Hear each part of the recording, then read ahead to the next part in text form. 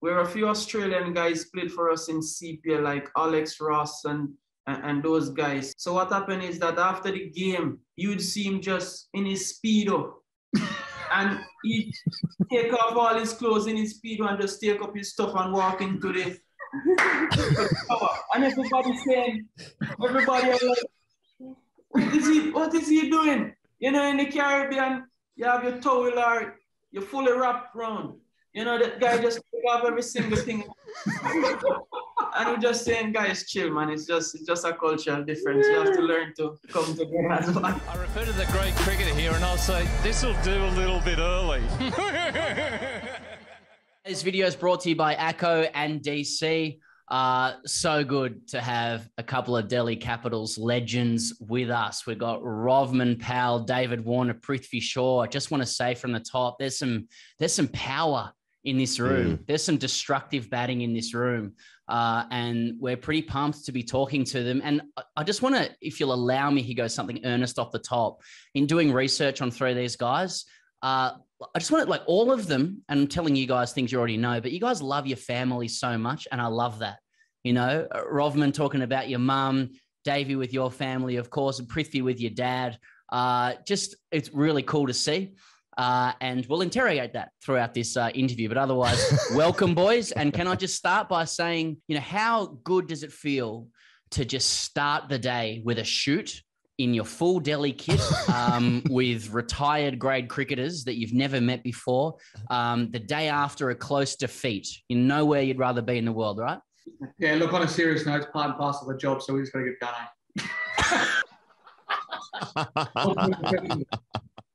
All right. Let's start in the place where we all feel comfortable, club cricket. Let's kick off with you, Davey. You'll obviously remember us playing against each other in 2007 in a PG's game. Now, do you remember when the Gordon captain came into the dressing room during a rain break before the game had started? He was naked and he walked into the dressing room asking for 10 cents to use the hot water. Do you recall that? No, I don't recall. That. 2007, gee whiz, that's a long time ago. What were you going to say? Was that me just coming straight out of a taxi, putting my whites on a plane? It wasn't you. It was my captain doing that. And we actually won that game. So, you know, maybe it worked. Davey, what Higgins is trying to do there is just confirm to everybody that he played against you, and then by extension that he must have been a pretty good player himself. So, but you've not given it to him. That good, I can't remember anything. Rovman, what about you, man? Do you have the same romantic relationship to club cricket? I mean, we talked to Quinton de Kock last week, and he said he'd prefer not to be disturbed by his club. So you can be honest. I share the same sentiment as David. You know, back home club cricket is pride and joy. You know, you play for West Indies, but at the end of the day, when you go back to club cricket, you know, sometimes the pressure is even more to score runs, because they say that you're an international cricketer. So when you come back to club cricket, you must score runs. I'm sure this won't be the first or last time you've been asked this question, but the Harris Shield game, under 16s in Mumbai, you hit 546. Was it a bit of a green seamer, sort of nipped around a bit early on, where you dropped on zero? Did this even happen? What are your memories? I was dropped, I think twice I was dropped. It was lucky. You were lucky. They play with 30-yard circle as a boundary. No. Absolutely wrong. Okay. There's a ground called Azad Maidan, which in that ground, 20 matches happens in one time. 20 matches. Gee whiz. Yeah. So it's like... Then David is right. The boundary can't pass 30 meters. So like Centennial Park, you know how they have all those wicket, and then your boundary overlaps with that one, and then overlaps with that one. No, I mean, it just happened, man. I don't know. It was like Forrest Gump. I just kept batting and batting and batting. But Prithvi, I mean, was it difficult navigating the nervous 490s? Yeah, it was.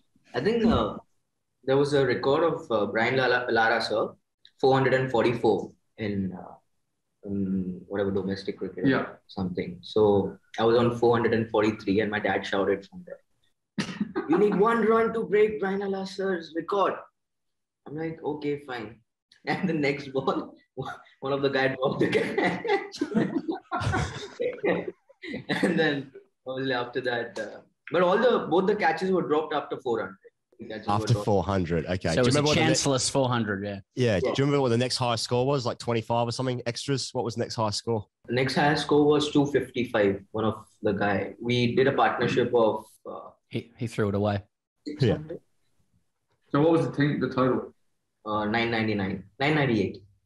And you batted the whole 4 days? No. They batted.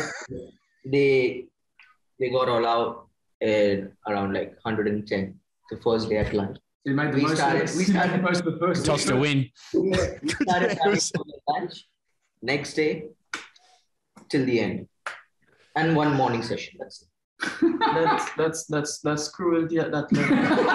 You can't have you guys in the sun for so long. We were like dominating the school tournaments. Me and Sarfraz was also there in that. I'm sure in Jamaica, if that happened, the opposing team will call off the players for quarterback. After it starts to get ridiculous, the coach would say, "Come, don't want any more of this. Just give them the points." Davey, you're new back to the franchise. I know you started there 9 years ago or so, but like you're an experienced campaigner. You've had a lot of opening partners through the years in all formats. What do you look for in an opening partner? And how is Prithvi doing? I look for someone who I'm taller than. I've not had many of them. I'm always looking up to people. So Prithvi, just the same one back to you. Like, how do you feel Davey's going as an opening partner? You know, you've both batted with Shikhar Dhawan. Do you miss him in the trio? How's the relationship going? Is Davey everything you hoped for and more? Yeah, I think it is similar to Shikhar. Like while batting as well, Shikhar is quite chill and same as David. So yeah, I think, but I think we need to make some more reels. That's what's missing, to be honest. Rovman, I want to ask this one to you. Some of the highest engagement we've seen is just clips of Ricky Ponting's speeches. We just love seeing Ponting just speak to the team. I want to know for you specifically, listening to Ricky speak before the game, does it make you want to run through a brick wall, or does it make you want to check your phone and see if there's any notifications there? Every single time, just listening to the legends speak give us so much motivation and confidence. I am a captain back home, and I'm gonna take some of his speech to carry back home. It's so empowering. And just the words he used. The time he used the words, just subtle little gestures. It's very, very good, and it's encouraging. It's something that we as cricketers need. That environment for Ricky to be talking to us, for him to believe in us and empowering us. It's just an amazing feeling. I know in Ricky Ponting's speeches, and on YouTube, there's literally a category for his speeches on the Delhi channel with all the music underneath it and everything. Yeah. It's like Remember the Titans. But he said one of the goals this year, you just mentioned family, Rovman. He said one of the goals was to live our lives like a family. And we all love our families, but they get on our nerves. So who's the most annoying family member at Delhi? Khalil Ahmed. I had him at Sunrisers, so I can just say that no matter what, I don't have to think about anything. I'll go with Khalil Ahmed also. Davey, like we've regularly said on a show, like you are an all-time great of Australian cricket, all formats. You're an all-time great of the IPL. Less spoken about is that you're an all-time great of social media too. And I just want to know, like, what is it that makes you stand out from the rest, and who or what is Pushpa? For me, it's about giving back to the fans because they don't get to see what we're like, away from the field. So for me, I've always loved dancing, and I think specifically when I come to this country, the one thing they love doing here is dancing and having fun, and they're always smiling, right? They go above and beyond. They do not have the word no in their vocabulary. They'll do anything for you. So for us, having supporters and fans, I think it's great to give back. And there's always a lot of requests that come in, and then you try and pick the ones that you think you can do, because the ones I was doing with my wife, like, okay, I do put time and effort in, and I'm still absolutely horrendous. And she makes me look stupid because she can dance. So for me, it's about picking the ones that I'm comfortable with. But these guys, like, they do dialogues, and it's very hard for me to lip sync the dialogue. It's very hard. But with the Pushpa one, that took me ages to try and do. But these guys are going to start teaching me a bit more now that I'm here on the ground. Have you got a few guys on the team just being like, come on, Davey, get me in for a TikTok? Like, is ACKO Patel just trying to weasel his way into a couple of TikToks with Dave Warner? Just a bit of social capital. Nagakoti definitely is. Yash Dal definitely wants to. We will do one soon. We're waiting for the right one. Yeah, there's a couple of funny ones that there are. I want to do one with Khalil Ahmed. So there's a funny one where one has to play the female, one has to play the male, and we haven't worked it out yet. He's gonna be a female. You just get like just Rovman and Prithvi, like an assessment of Davey on social media, like, because I see you guys looking at each other while he's talking. Are you happy with his output? You happy with the approach? They've muted me. Yeah, I think it's a lot of fun. Sometimes you're laying in bed, you just watch him and his family dancing around. It's good fun, man. Good fun. It is. But in the Caribbean, that's not really a big thing for us, though. In a sense where you don't see any West Indian cricketers making TikToks and those kind of stuff. They're all about promotions, parties. Have you guys been to the Caribbean before? No. I'm keen. I'm telling you, if you want to open your eyes to a different world, my God, if you can still stand after 2 wrong punches, I'll be very surprised. It's incredible. Yeah, it's incredible. Like, don't worry about the beaches and that. The people are amazing. And street parties. Like, you walk around a corner and you hear this music, and then there's just people dancing on the street having a massive party. That's awesome. Absolutely awesome. What's your like for all three of you? What's your relationship to your cricket bat? Like, are any of you complete gear nuffies? You know, like best bat you've owned, or do any of your bats have personalities? Do you give your bats names? Not so names. So for me, the first 2 games of the IPL, I didn't get much runs, you know, but I didn't get much runs with the bat that I score so much runs with, you know. And I was in my room. And I put the bat on the bed and I said, "You're gonna disappoint me in the IPL. What you doing?" And then I said, "Okay, I'm playing the next game. I'm gonna give him one more chance." I get 1 ball against RCB. 1 ball. And when I went back to the room, I just put him on the bed and said, "I'm gonna give you a little break. I'm gonna put you in the naughty corner for a little bit." And then I look on the next 4 or 5 bat I have, and I say, "Who is gonna put up their hand and give me some runs?" And then I just take up one and then flip the script. That's amazing, Rovman. And just at that point when you basically fired your bat, and then you looked at the other 4 and you said, you know, who's going to put their hand up? In your head, like, did one of those bats put their hand up? Like, as in, could you see something? Like, why did you pick the bat that you did? You always have the bats in order. You know, yes. the one that I put in a naughty corner, I know within myself that that's my best bat. You know, but it's just not working in the IPL. Maybe when I go back, it start to click again. So I find a bat for the IPL. You know, like David would play Test cricket, and David would have a bat differently that he played Test cricket with, and a bat differently that he play white ball cricket with. So maybe that bat is the international bat. I need to find a bat for IPL. Did Prithvi, do you talk to your bats? No, I don't. I just pick up and play with them. I can't talk with them. I have to look on the bat and say, "You're gonna feel me in the IPL, man." But I know within myself that is my best bat, though. Yeah. So after you spoke really strongly to it, you also would have said, "It's okay, I'll be back later. I'm sorry if I got mad at you." Yeah. Yeah. Do you have the Titanic music in the background as well? Holding the bat up like Kate Winslet over the front. My heart of the will ship. go on. Yeah. I'll quit in a few months, man.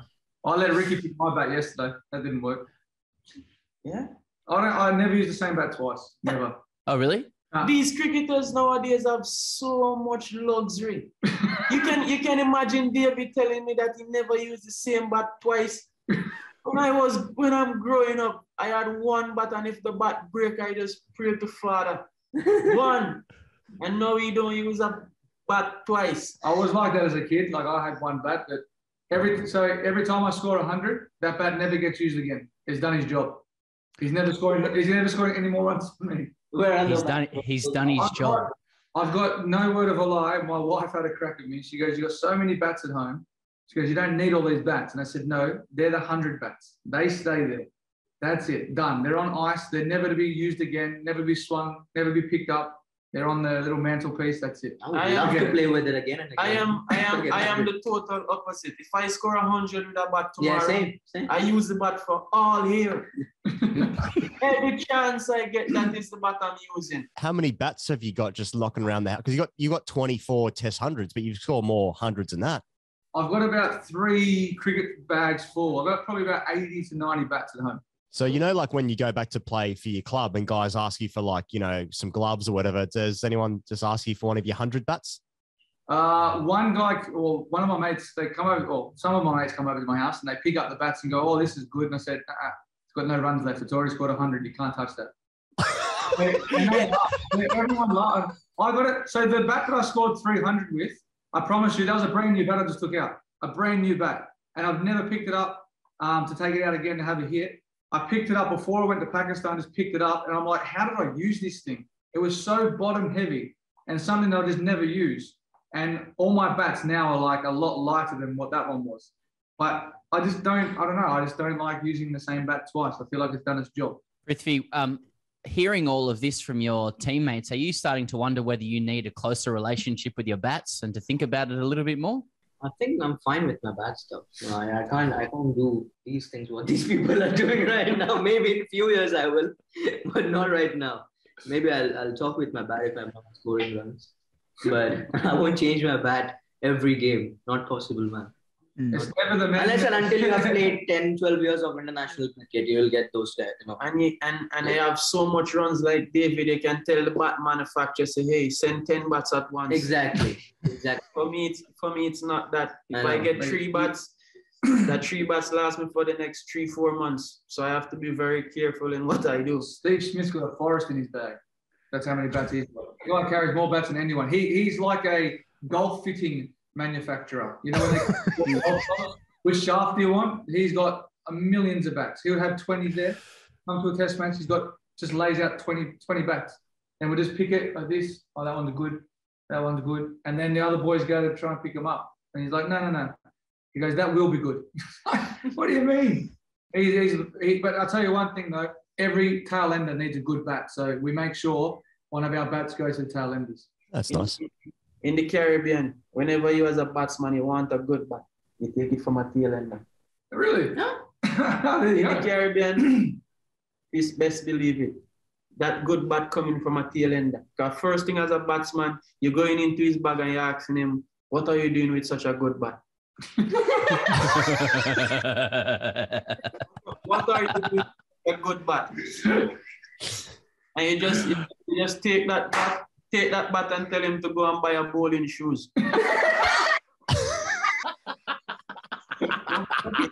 What is he doing batting at number 10 and 11 with such a good bat? That's how it's done in the Caribbean. Anytime the batters want a good bat, they go in the fast bowler's bag, say, "This bat is too good to be using at number 11. Is there any kit thieving going around in the dressing rooms? I know you have different sponsors and stuff, but if anyone's got, a nice pair of spikes or, a new thigh pad or a new bat, obviously, do you just sort of have a look at that? Maybe they go into the nets, you have a look, go into their kit bag and just pick it up, just feel it out? I think shoes and those kind of stuff are not really. How my feet going to fit in these shoes? The priority is the bats. We are always checking each other bats and see who can give one. Who you can get a bat from. So far, I've get one of Rishabh Pant's bat. It's very good so far. So the one thing you'll be very proud of is that the smell in our change room is amazing. Yeah, just because very proud of that. I'm proud. And before I go out, he has to roll on his little thing on my hand. That's our pre-game ritual. He'll roll his cologne on my hand. I'll spray myself twice with a strong one with a light one. And then Rishabh's next to me putting his Dubai scent on. And then you've got Shardul doing the same thing. That room smells so good. It's like a aura. The aroma. What are you talking about? Hey, don't worry about bats and stuff. People are trying to pinch people's colognes. But I mean, if every single player is spraying cologne on themselves, that seems to me like it would be a very heavy odor in the room. But every section of the room have a different odor. Yeah. So you have to decide what odor you want. You want the Caribbean scent? You want the Indian fragrance? If you want the Dubai fragrance, you go in Rishabh corner. If you want a more modern Australian scent, you go in the Legend corner. So it's right around the room. All the guys take pride in their aroma. And I've never seen a Rexona can, so. I was going to say, what's the main difference between grade cricket and the IPL? I think I've just found it. It's Rexona cans versus cologne in the change rooms. Yeah. Well, I mean, it sounds like you guys would be a great circuit. I'm circuiting with the Delhi guys for sure. Yeah. But I want to ask you guys about the showers. You know, showering after a game. I want to know what the longest you've spent in the shower is. Have you brought in some outside furniture into the shower to sit in the tubs afterwards? Like, have you spent an hour in the tubs? You know, maybe with a lager or a refreshing beverage. What's the longest you've spent in the showers? I don't want to admit this, but I've not showered once at the ground yet. Neither do I. It's weird because normally we always shower, but for us, we got so much to do afterwards that the timings for the bus and everything, we just pack our bags and then we go, and we're 7 minutes from the hotel. So there's no real time. A few of the guys will do a lot of ice baths, but then just get straight out. So here it's a bit different, but like in the Australian change room, it's who's the last to put their clothes on. The boys shower for hours in there, hours. They have a beer, they'll chill out, and But these boys, they're different. That's where cultural difference comes in, because in the Caribbean, nobody really showers at the ground. Really? Nobody showers at the ground. People just have a few drinks, head home, shower, and then they go on the road. They go to parties or whatever the case. Nobody really showers at the ground and then head home. Everybody in their separate vehicles, they just quick change their clothes and head home. The thing is, for us, our point of view is that we're very comfortable, us Australians. Very comfortable. Sometimes too comfortable, especially in the Australian 2020 team. But it's funny, different cultures. So when I first went to England and I played one of those tour games, and I go into the shower, I'm showering, got the shampoo, turn around, and the opposition is there showering right next to me as well. I'm like, what the hell is going on here? They're communal showers.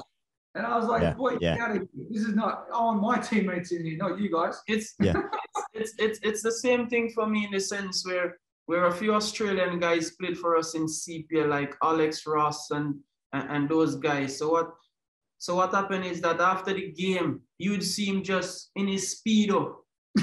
And he'd take off all his clothes in his Speedo and just take up his stuff and walk into the and everybody are like, what is he doing? You know, in the Caribbean, you have your towel or you're fully wrapped around.